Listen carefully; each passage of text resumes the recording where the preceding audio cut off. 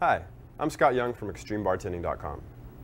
Since 1994, we've been traveling all over the world teaching bartenders and serving staff how to have more fun at their jobs and how to entertain their customers. But we're mostly known for our flair bartending because it's so visually exciting and eye-catching. But let's face it, flair bartending isn't for everybody. It's hard. For years, we've been teaching bartenders to start with the simple things.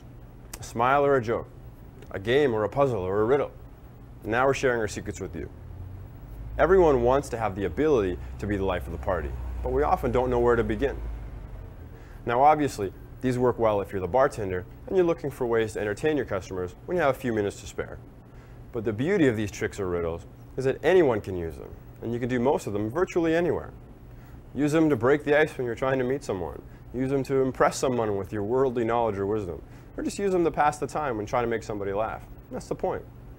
If you only memorize a few of these, people will remember you with a smile, and everybody wins. Some of these are even great for kids, although this video is mainly designed for taller people. So pay attention and take notes, because now we're going to show you how to be the life of the party.